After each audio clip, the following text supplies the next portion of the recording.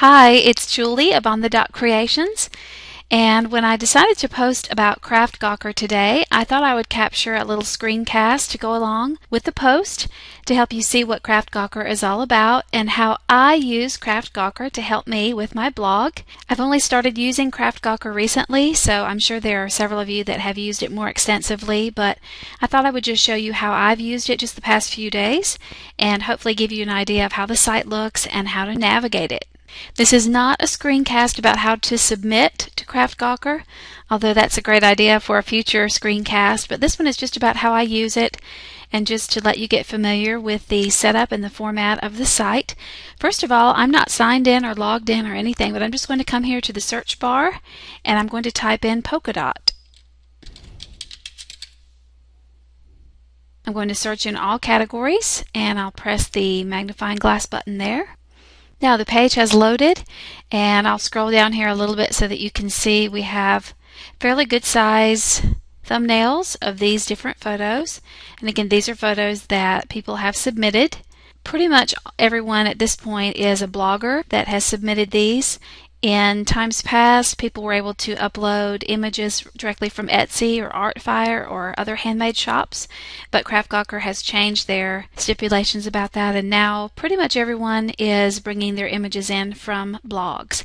So that works out great for me. Now it gives me some opportunity to see some new polka dots that maybe I haven't spotted before, and as you know, I like to feature polka dots on my blog. And so sometimes this just gives me some fodder for my blog.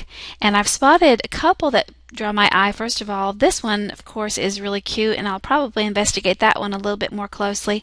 But with Easter coming up, I noticed this here, polka dot Easter egg finials, and that's really cute for Easter. So I'm going to click on that and see where that takes me.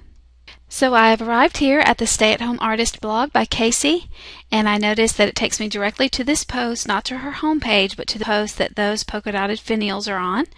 And this is the post all about that.